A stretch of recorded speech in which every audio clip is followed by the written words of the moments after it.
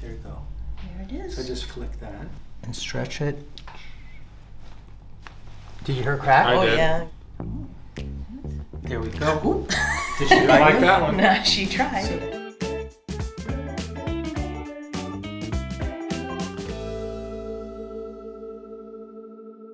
We have Mia here today. How old is Mia? She's about 13. And how old was she approximately when you got her? 11. 11. Yeah. Okay. And this is Michael and Hannah here. But what were your thoughts with Mia getting checked today? I've noticed her limping, most notably on her front left shoulder. Also on her back. I can't tell which one, but it's more pronounced on her front left right now. When we first got her, she was really obese, and it shows. Like to this day, she can't really jump that high. But I'm thinking like her shoulders in particular, because she doesn't do the play bow like a cat would do it, you know, with like a big deep yoga.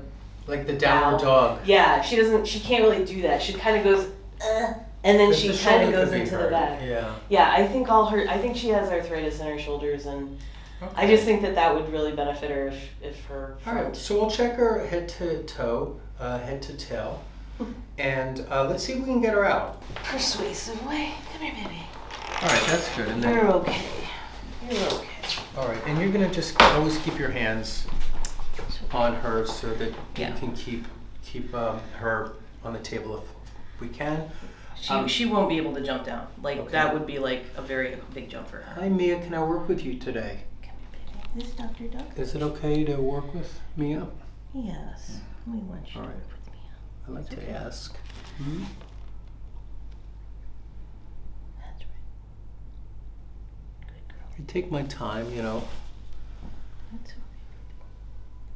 Especially with cats, you can't just just overwhelm them. That's not the greatest approach. So Yeah.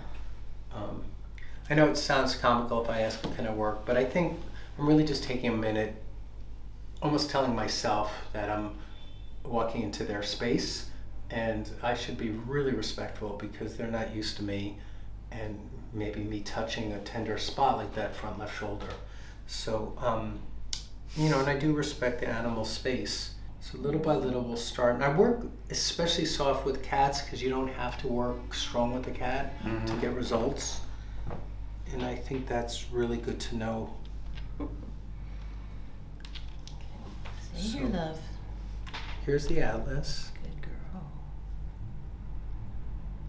The right atlas is a little tight, so I'm going to pull down. There you go. There it is. So just flick that. How was that? Hi there, baby girl. Yes. This is a really good sign. Like she would not usually lay down if she wasn't starting to get comfortable. Okay, so cats have 7 bones on their neck. Pretty much every mammal has 7 bones on their neck except the manatee and the sloth. Then in the thoracic areas they have 13. That would be from here to here. And then they have 7 lumbars. We have 7, 12, and 5. Dogs have the same, 7, 13, and 7. Horses have 7, 18, and 6. So it depends what species you're working on. And we just did the atlas. The atlas feels good now. And now I'm coming down the neck and I'm looking for anything else I might find. And the neck is really important to check with all shoulder dysfunction because the neck and the shoulders are so connected. And I'll come work on the shoulders directly, but first I'm checking the axillary spine, which is straight down the middle. So we have the axillary spine and the appendicular spine, appendicular part of the skeleton, which is the appendages. But right now I'm going to stay down the middle. So here's the shoulder blades. So with quadrupeds, the shoulder blades you'll find more on the side. So here's your shoulder blades right up here. And on humans, they're flat on the back. And now I'm between the shoulder blades. So right now I'm at T3, T4, and I'm palpating. And you can feel, if you put your fingertip between my fingers, you'll feel that's the spinous. Right. And the spinous are the bumpy little bones. And so I use that as a landmark when I'm coming down. And And I'm also playing with the spring of the joint. So you feel specifically with whatever specific animal you're working with, but you start to get a sense of like, these are how the bones are moving, these are how the bones are moving. And then you hit a rough spot where it feels fixated, stuck, or cemented shut. And you go, that doesn't, and I'm not comparing Mia to another cat, I'm just saying compared to the 2 segments above and the 2 segments below, we just hit a spot that feels like a bar of steel. And the others had nice flexibility. So I'm on a bar of steel right now. Okay, lady. There we go, I just cracked it. Oh, good. And so, and I'm coming down now.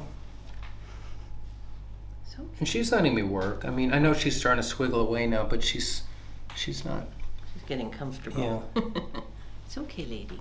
Can you stay And right now there? I'm at the bottom of the thoracics already, so I'm at T13. And T13 to L1 is a transition area between the thoracolumbar section. So you're from the thoracics to the lumbar, T13 to L1. And for quadrupeds, that's an area of high stress. So that's where they get a lot of IBDD, intervertebral disc disease, or arthritis, degenerative joint issues. And she's old enough now to start to have some wear and tear in that area. And it's good to check. There it goes. Now I'm at the lower lumbars here. If you feel these 2 bumps here, here, roll your thumbs over it. Oh. So these are the pelvic bones. Right. In Latin, it's called tuber sacralis. So that allows me to know I'm at the ilium now. And in between is this little tiny sacrum. And that's an area of stress Girl. for both humans and animals. Yeah. There we go. And I just adjusted this sacral base. Oop, we're getting the tail bump. And now we're down at the tail. And there we go. Oop. Did you like that one? Nah, she tried. So the tail is out, and I just adjusted the first coccygeal segment at the tail. I should have warned you, so sorry. All right, so I got the whole spine now, all the way down. All right, let's let her decompress chill for a out, and second. then we have to go to the left shoulder. So guess what? The most tender spot was the tail. apex of the sacrum where it meets the first coccygeal segment. And it cracked though. It's not going to make a big loud crack like a human neck, but it made like a little. To get the left shoulder, we should not mess around. We'll go right to the left shoulder, meaning I'm not going to play with the right leg. We're going to go to the left shoulder. Yeah, I think her timer's going off. The timer's going off. So you're going to have to control her head for me so I Okay. can get on the left shoulder. Okay. I would just block her head, and I'm going to pick up Can the you do left it? arm. All right. And I'm going to just pick up this arm and stretch it.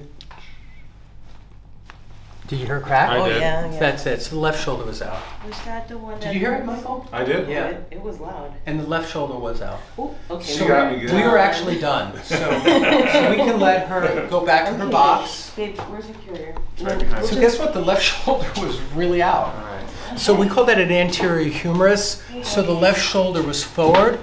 And that's what I thought it was, because when she said she's reluctant to stretch like this, so that's usually a left anterior humerus. I had a hunch it was. So we got her back in the box. Yeah, she's.